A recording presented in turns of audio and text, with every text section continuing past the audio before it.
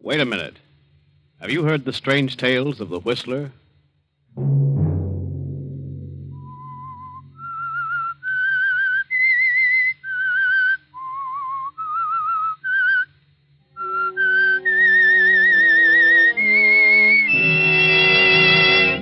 I'm the Whistler.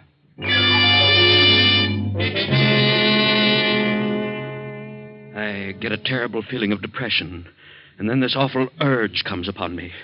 The urge to hurt someone. The urge to inflict pain. The urge to kill. Another Sunday night, and again CBS presents The Whistler. I, the Whistler, know many things, for I walk by night. I know many strange tales, many secrets hidden in the hearts of men and women who have stepped into the shadows. I know the nameless terrors of which they dare not speak. And so I tell you tonight the unusual tale, the urge to kill. Henry Drake sits in his big office staring out over the smoking stacks of his busy factory. Production is at its peak. The demands of the past year have brought untold problems to his desk and placed heavy loads on his shoulders. Henry Drake and his partner, Philip Putnam, had started this factory 5 years ago and built it into a smooth-running, highly profitable organization. But now the added demands of war have more than trebled the production and the worries as well. Phil had put up most of the money and Henry the brains. It was Henry who always had to make the decisions. But now something is happening to Henry. He is beginning to slip. His memory is playing tricks on him. Good morning, Mr. Drake. Oh. Morning, Ethel. Mr. Putnam wants to know if you studied those contracts last night. Contracts? What contracts? Why, the ones he gave you last night. You said you'd take them home. They must be signed by noon. Contracts? Why, I don't know what you're talking about. When did Phil give me any contracts? Why, just before you left last evening. Well, that's funny. Don't you remember? What? Remember? Well, yes. Yes, I do remember now. Yes, of course. Well, may I have them? Well, let me see. What on earth did I do with them? Oh, tell Mr. Putnam to step in here. Yes, Mr. Drake. Mr. Drake would like to see you, Mr. Putnam. I'll be right in. I'll ring if I need you, Ethel. All right. Good morning, Henry. What's up? Why, about those contracts you gave me yesterday evening, just what were they about? What? What do you mean? Haven't you read them? No. No, I haven't. Good heavens, man. They were supposed to be signed by noon today, and it's 10 o'clock now. Now, where are they? I don't know where they are, Phil. I can't find them. I'm sure I didn't take them home. Oh, you must have. Strange. I can't remember a thing about them. Well, what did you do after you left here? Where'd you go? Why, I went home. That is, I think I did. Think you did? What's the matter with you, Henry? I don't know, Phil. I can't seem to recall a thing I did last evening. Are you kidding? Certainly not. Why should I kid about such a thing? Well, don't get sore about it. It's certainly ridiculous. This is a serious situation. I know, Phil. I know that better than you do. Well, call your home. They've got to be there. Have Rita send them over by special messenger. Yes, sir? Get Mrs. Drake on the phone. You don't look very well, Henry. You're as pale as a ghost. Look at the perspiration. What's wrong with you, man? I don't know. I really don't know. I feel terrible, and my eyes are bothering me. Bright flashes keep passing in front of me, and my ears throb. Oh, hello? Oh, Rita, this is Phil. Henry brought a contract home to study last evening. Look around and see if you can find it, hmm? Yeah, it's very important. In a blue binder, about 20 pages. What? I see. Thanks. She's in the library now. Oh. Yes? You can't? Yes. I see. Really? Well, all right. Now, call me back. Well, what about it? You have no idea what happened to you after you left here last evening at 6? Did I leave at 6? Certainly. So did I. She said you didn't come home for dinner. She decided to go to the opera. And when she came back at 12, you didn't come in until 1. Said your shoes and trousers were all covered with mud. You went straight to bed. Was it raining last night? Of course it was. I don't remember that. Rita's going to look in the coat and suit you were wearing last night. She'll call me back. What on earth is happening to me? Where could I have gone? Yes? Yes, Rita. Well, you couldn't. I see. Very well, thanks. Goodbye. Not a trace of the contract. Now what? Phil, I've got to tell you this. This isn't the first time this has happened. It's been going on for weeks. About twice every week, a terrible depression comes over me, and then when I wake up, I can't for the life of me remember what happened the night before. Well, maybe the strain has been too much. You better see a doctor at once, Henry. Oh, I know I should, but I'm afraid to. Why? I'm afraid of what he might tell me. Oh, nonsense. Go and see a doctor right now. I'll go down to your place and search it from top to bottom. Very well, Phil. I'll go now. I'll be back as soon as I can.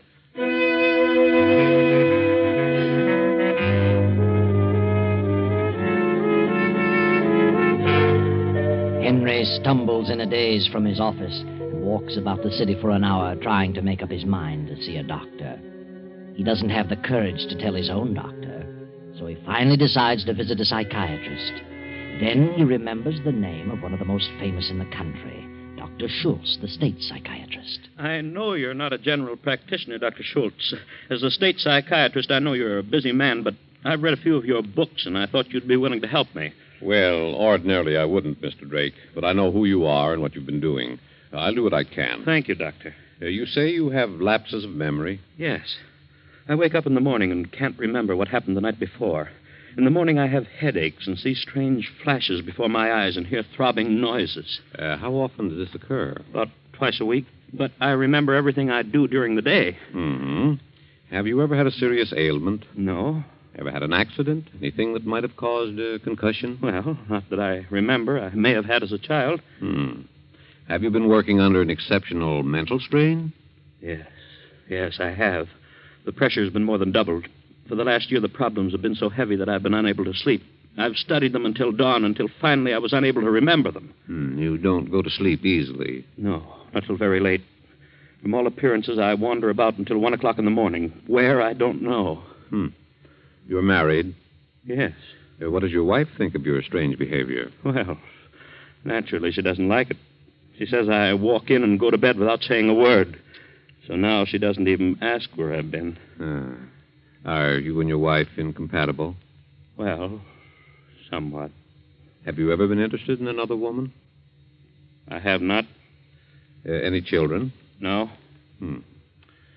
Have you ever been caught in a predicament where you were forced to do something dishonest in order to escape a severe penalty? Well, what do you mean? Well, I'll put it another way. Do you fear anything or anybody? No. Do you hate anything or anybody? Yes. Lately, I dislike my work, my business, intensely. Why? I don't know why. Maybe I've had too much of it. Who is closest to you in your work? Well, I have a partner, and we have a secretary. And who are they? My partner is Philip Putnam. My secretary is Ethel Watson. Oh, you both have the same secretary? Yes. That way we keep things more orderly. Could you get along without her? Oh, I never thought of it. She's very capable, but I suppose I could get along without her. Does your partner have as much responsibility in the business as you? I do most of the mental work. You resent that? You mean, do I think he should take more responsibility? Yes, I do. But he isn't capable. He plays golf and takes days off at a time. Yes, I do resent that. I know nothing can be done about it. Is your partner married? No. For a while, I thought he and our secretary were growing fond of each other, but in the last few months, it seems to have cooled. Are your financial affairs in order? Exceptionally so, never better. Are you worried about the outcome of the war? No more than anyone else. I realize it'll keep every nose to the grindstone. And you drink? Oh, I'm temperate. Probably a little more of late. Never took narcotics? No. I've tried sleeping tablets, but they did me no good. I see. Have you anything further to add to this discussion? No. Then I must ask you to leave and not come back. What? Why, what do you mean, Doctor? Just that. Leave and don't come back until you decide to tell me the truth. But I've been telling you everything I know. No, you haven't. There's something you've been withholding. Good day. Wait a minute. What are you trying to say? I'm not trying to say anything. I've told you that you're holding something back, some fear that you don't want known. But if you want me to help you, you'll have to divulge everything. All right. I thought maybe you could help me without my telling, but... All right. I'll tell you what it is. That's better. It happens on these mornings when I fail to remember what has occurred the night before. It happens during these spells of flashes and noises. What happens? I get this terrible feeling of depression. And then slowly, gradually, the urge comes to me.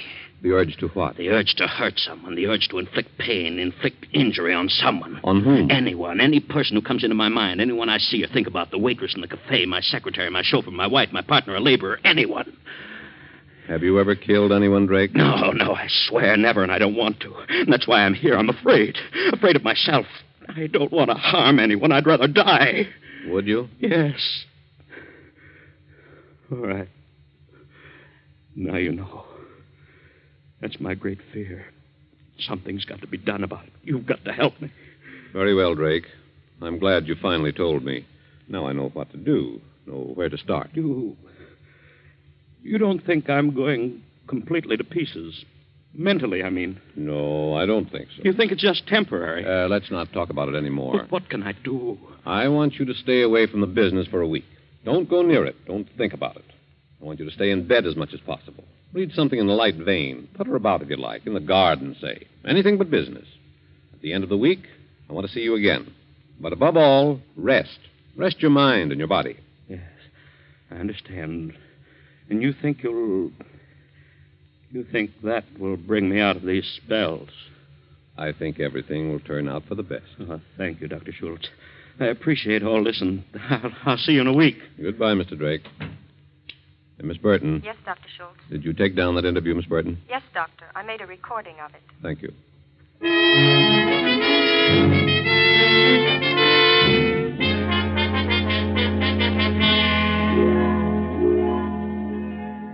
So Henry goes home and stays in bed for 3 days, according to the doctor's instructions.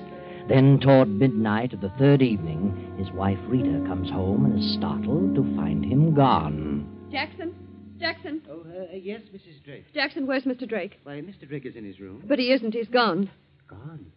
But I didn't see him go out, ma'am. When did you see him last? Why, it was about 9:30. I looked in to see if there was anything he wanted before I retired. What did he say? Was he dressed? No, ma'am. He was in bed. He said he didn't want anything and that I might as well turn in. Where on earth could he have gone on a rainy night like this? Well, shall I go out and try to find him, ma'am? No. No, never mind, Jackson. You can go back to bed. Yes, ma'am. Thank you. Can't imagine why on earth he'd go out when he wasn't feeling well.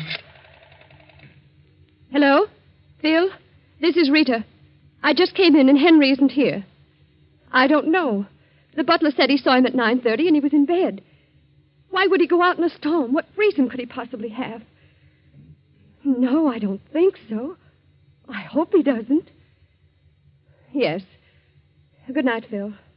Yes, I'll see you tomorrow evening if possible. Good night. As Rita hangs up the receiver, she suddenly realizes the library door is closed, but a streak of light shows beneath it. She steps quickly to the door and opens it softly. Henry. Huh? What are you doing here? Oh, hello, Rita. Why aren't you in bed? In bed? Why, I don't know. Who are you phoning? Phoning? Oh, I was just thinking about phoning the doctor. I wanted to talk to him. At this hour of the night? It's 12 o'clock. 12? Yes, so it is. Wait till morning. Yes. Anyway, I can't remember what I wanted to say to him. Where have you been? Where have I been? I haven't been anyplace. But you must have. Look at your top coat. It's soaking wet. And look at your shoes. They're muddy. That's strange. I don't remember having gone out. I thought I'd been sitting right here all evening. But it's obvious that you haven't been here all evening. You have been out. Perhaps so. This is the second or third time you've come in with your shoes all muddy. Where do you go at this time of I night? tell you, I don't remember. I don't believe you. Whether you do or not, I don't remember where I've been. It's the silliest thing I ever heard of. A man like you, an intelligent man, walking around in his sleep. But I couldn't have been asleep. I know that much. Nonsense. Oh, don't be so impatient, Rita. I don't like this any more than you do, but I'm sure I'll be all right in a short time. Dr. Schultz will pull me out of it. Well, I hope so. Have you been out, Rita? Why, of course. I told you early in the evening I was going to play bridge with the Parkers. Oh. Perhaps you did, but I don't remember that either. I told you just the same. Oh, I'm sorry, Rita. I know this must be very trying for you. It isn't very pleasant to have a man mope about the house all the time. Better go to bed, Henry, and get off those wet clothes. Oh, yes. Rita, why don't you go away for a few days? Take a little rest. I know you're terribly upset about all this, and, well, it would do you good.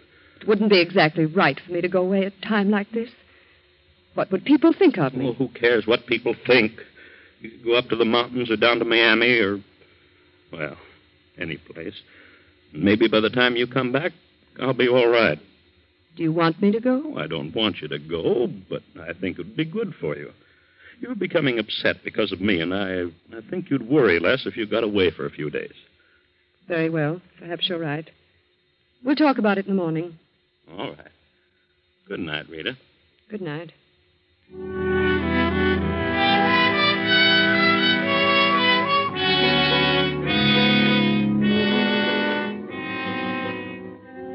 Henry sits for a while, staring at the telephone, then gets up slowly and shuffles up the steps to his room. He pauses for a few moments before Rita's door, then goes on to his own room and goes to bed. The storm continues in its fury, and from his kennel in the backyard, Duke, Rita's Airedale, begins to howl.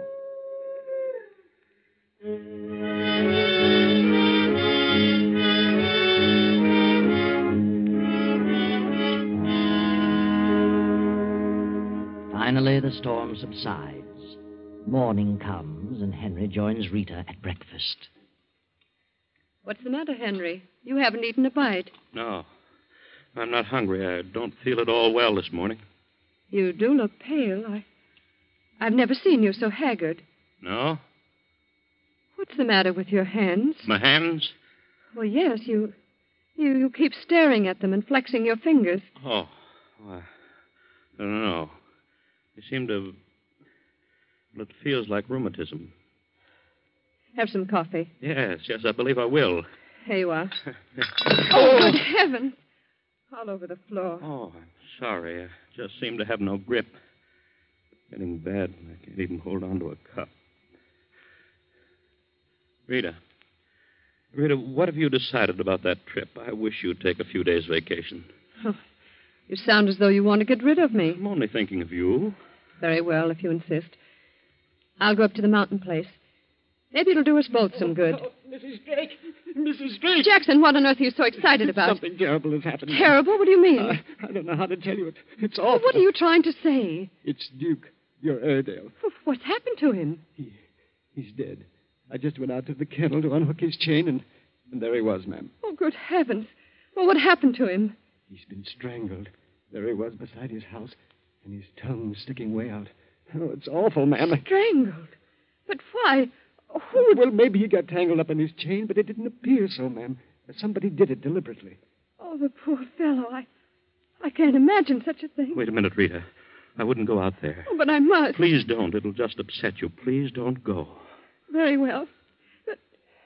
Oh, I'm just sick all over. Oh, now, Rita, I know how you feel, and it's a shame. Jackson, tell the maid to pack Mrs. Drake's things. She's going to the mountains for a few days.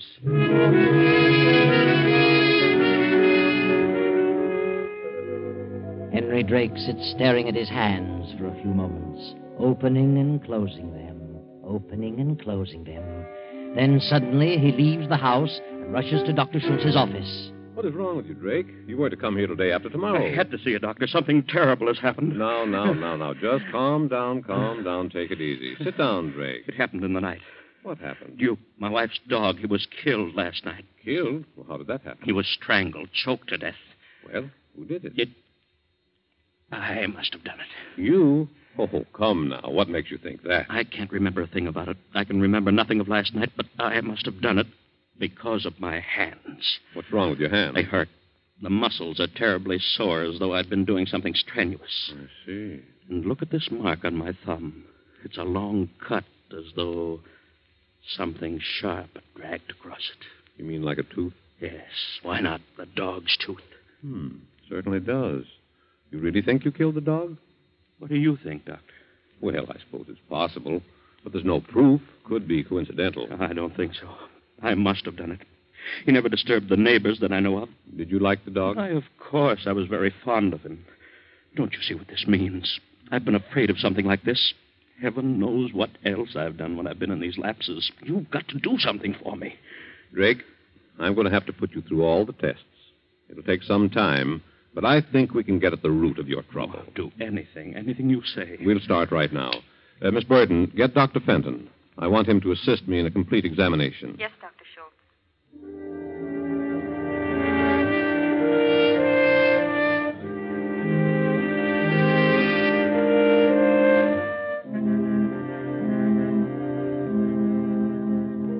Now, Drake, just relax and continue staring into this little beam of light.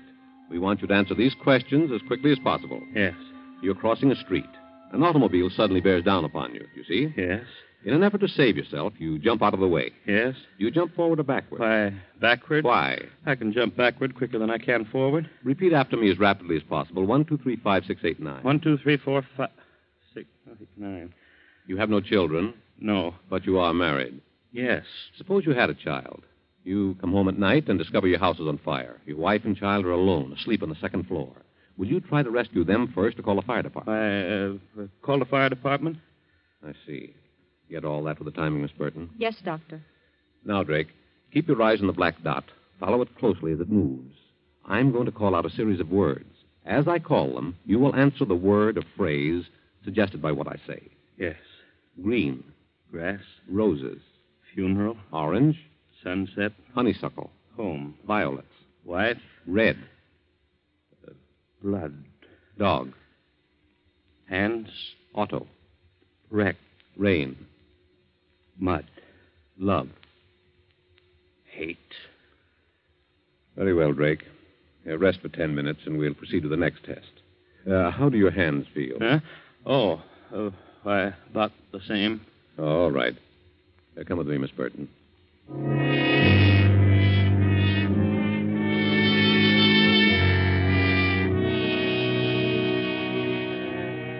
So on through the day, at various intervals, the psychiatrist continues his examination. And finally, Drake goes home completely exhausted. For an hour or two, he dozes in the library. Then about 9:30, Jackson, the butler, steps into the room. Beg pardon, sir. Huh? Oh, where have you been, Jackson? Why, no one was here, sir. I went over to visit my brother for a few hours. Where's Mrs. Drake? Why, she's gone to Miami for a few days, sir. Said to tell you she thought she'd better go today. Took the 6 o'clock train this evening. Oh, I see. Anything you want, sir? No, you can turn in if you like. Yes. Thank you, sir. Good night. All right. Henry sits staring into the dark for almost an hour. Then slowly he rises, as if in a daze, puts on his hat and coat, slips out of the house, and starts to walk about in the night. Finally, he comes to an apartment house, climbs to the top floor, and knocks on the door. Henry, what are you doing here? I want to talk to you, Phil. Oh, come in. What's the matter with you? Sit down. I don't want to sit down. Well, just as you like. What do you want to talk about? You have your bags packed. Are you going someplace? Why, yes. I'm driving down to Boston for a week on business. On business? Yes, on business. I tried to reach you today, but was unable to. What on earth's wrong with you? What are you staring at? You sure you're going to Boston? Certainly I'm sure. What are you laughing about? You aren't going to Boston. I know where you're going. I tell you, I'm going to Boston. I don't believe you. What are you talking about? Rita's gone to Miami. Why don't you go to Miami, too? Wouldn't you like that better? I think that'd be very jolly. Oh, for heaven's sake, stop this nonsense. Is Rita here? Certainly not. Why should she be here? I wonder. Couldn't you think of any reason? I think you're out of your mind. Do you? Really? You certainly act like it. Oh, but I'm not. I'm perfectly sane. Oh, crazy people think they're sane. Maybe I am crazy, but I don't feel crazy. I'm perfectly normal. You better go home. You're in no condition to be wandering around. Where's Rita? I don't know where Rita is. She hasn't been here? No. You're lying, Phil. She has been here. That's ridiculous. Look, here in the ashtray, one of Rita's special-made cigarettes. Why, I put that there. I thought I'd try them. Really? When did you take to using lipstick, Phil? All right. She was here, but she left to catch a train at 6 o'clock. And you'll catch the next one, is that it? She came here to talk about you. She's terribly upset about your condition. She thinks... Well, Well? What does she think? she's become afraid of you. Oh, has she? And what caused that? Well, she... Why wouldn't she be upset? You've been acting like a lunatic. She thinks you killed her dog. Did you? I don't remember. Maybe I did. I've got to hurry. My train leaves in half an hour. There's no train for Boston for 3 hours, but the train to Miami leaves in half an hour. You'd better go home, Henry. Why don't you admit it? Why lie about it? You're meeting her in Miami. Get out of here. You and Rita are in love. I know it. I've known it for weeks and weeks. Last night I found out for sure. You're crazy. Maybe I am. But I heard you both talking on the phone. She didn't know I was listening in on the extension in the library. I heard you agree to meet at a certain time. That's what I've been waiting for. Now I know. All right. What of it? The way you've been acting is enough to make any woman dislike you. Oh, so you admit it? Yes. Now get out of here. Henry, put away that gun. All right. I'm going to leave it right here when I'm through with it. I'm going to kill you. You insane fool. You can't get away with a thing like this. You can't prove anything about Rita and me. They'll hang you. I don't think so. Don't you remember? I'm crazy. I'll fix you. Police department. Go ahead. Call them. That's fine. Hello? This is Phil Putnam, Rexley Apartments. There's a madman in my rooms. He's trying to kill me. He's crazy.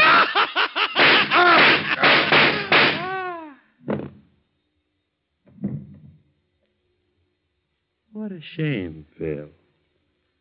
You've missed the train.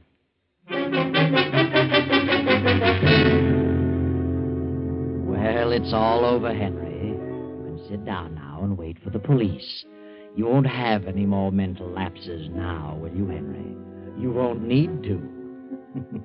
A slick job, Henry, and very beautifully planned. Everyone knows about your mental lapses, your illness, your desire to harm people.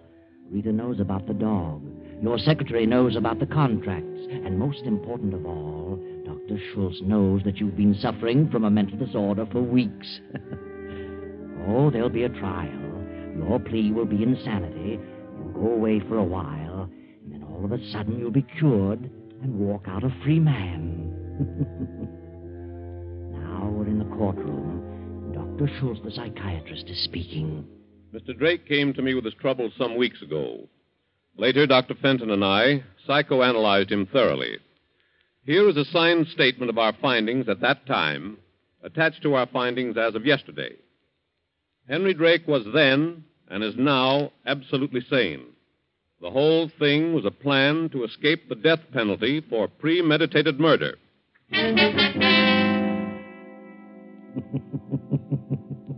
Well, there you go, Henry. The whole thing blew up in your face. A beautiful plan gone haywire. You should have spent less time thinking about your revenge, Henry, and more time studying psychology. Too bad.